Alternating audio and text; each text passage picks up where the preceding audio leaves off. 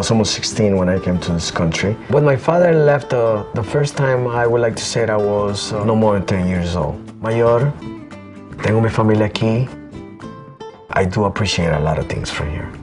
My son, every time he'd see his dad, he'd get excited. I've been a passenger on a Harley for like 13 years, and now I get my own, so I'm gonna keep it going. And hopefully we have a lot of good trips like this again. I always try to be where you're at. Not to make the same mistake my father made with me. I didn't want him to have to come out and fall and fall and fall. So I wanted to give him the opportunity, and by learning and by taking a craft over. It was a way of showing our lifestyle and how the quote-unquote Mexican Americans wanted to show people our creativity, our way of life. I needed the second chance. The way I was going, I was gonna hurt people that loved me. There was nothing good that was gonna come out of my life. The future's unforeseeable. I can slip up anytime. Our parents immigrated from Ecuador to the United States in 1968.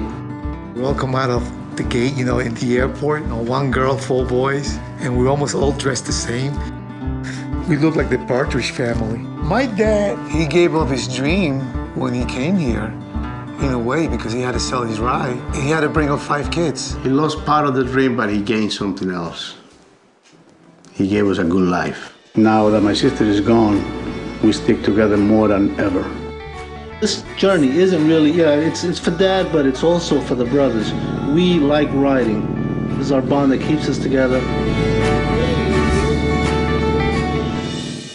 I would say the perfect journey is one that you got to come back and then you got to sit and think about what it meant to you. My father had a very strong connection to his Native American heritage. When he was younger, they used to call him Two Feathers. One of the reasons why I left the eagles and the bird of prey motifs on the bike is because I always try to find anything that I feel would be a symbol of him. When I went to Sturgis, we had an eagle that was flying about 4 feet off the ground, just soaring right next to us. I don't think I'm going on this ride because I need a break. I think I'm going on this ride because I need to find my father again.